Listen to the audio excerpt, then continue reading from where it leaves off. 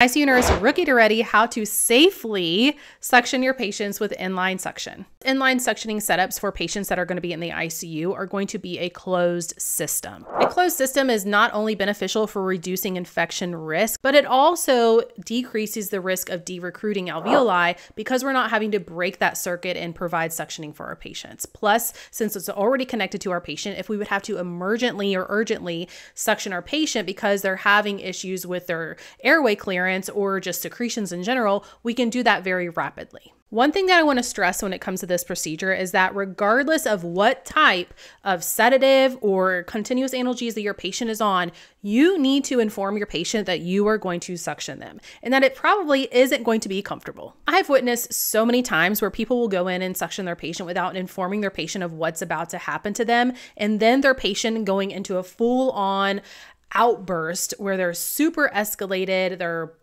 completely agitated. And it's like, well, no, duh. You just went in there and pretty much woke your patient up, even though sedation is not sleep.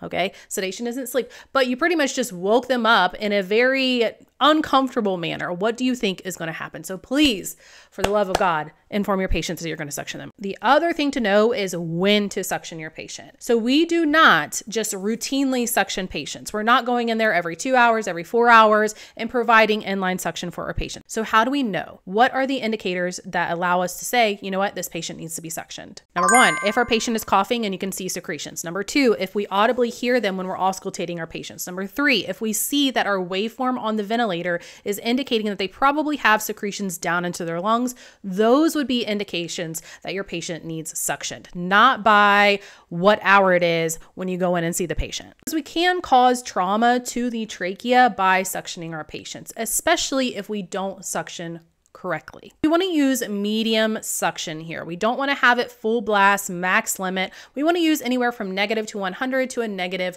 150. You only go in until you meet resistance or your patient coughs. When you're performing inline suctioning, it's really important to continuously be monitoring your patients for complications. And if you see any of those complications start to happen, you want to stop suctioning your patient, remove the inline catheter, and address the complications that are taking place. I didn't cover everything when it comes to inline suctioning, just some of the things that I've witnessed where people get a little bit hung up on, or some things that are simply just not correct. So hopefully you have a little bit more information that you feel confident to perform inline suctioning on your patients. And if you have any questions, comment below and I will see you in the next video.